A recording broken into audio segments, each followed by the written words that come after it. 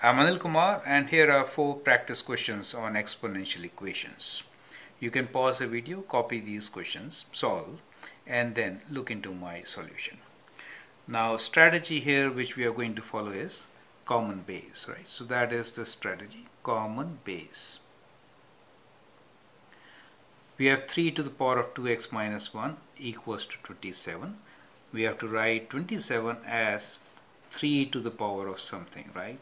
So 3 times 3 is 9, 9 times 3 is 27. So we get 3 to the power of 3 as 27. Once we find a common base, we can compare the exponents. So exponents are 2x minus 1 equals to 3. Now we can solve for x. So we have 2x equals to 3 plus 1, or x is equals to 3 plus 1 is 4. 4 divided by 2, which is 2. So that is how we can solve them, right?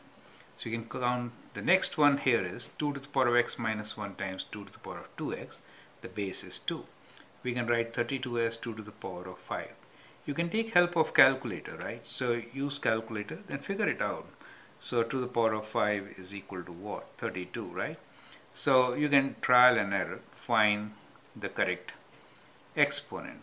Once you find that, we can know on the left side we have to apply the rule, which is when you multiply common base with exponents, the exponents get added up.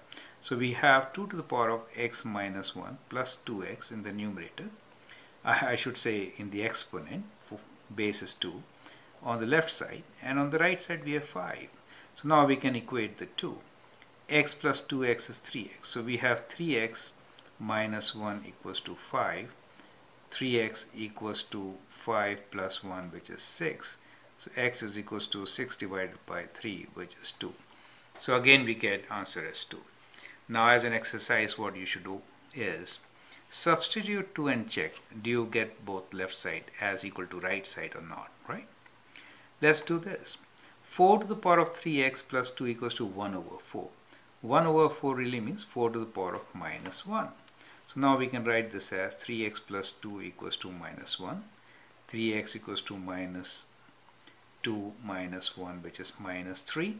X is equals to minus 3 divided by 3. That is minus 1. So x equals to minus 1 is the solution. Here we can write 7 square root means 7 to the power of half. Now we have 2x minus 3 equals to half. So we have 2x equals to half plus 3, which you could write as 3 times 2 is 6, 6 plus 1 7, so 7 over 2. X is equals to 7 over 4, right? So it is 7 over 2 divided by 2. So x is 7 over 4. So that is how you can actually solve all questions which are kind of like this. So in this particular video, you learn how to find a common base and then compare the exponents to solve exponential equation. I hope that helps. Thank you and all the best.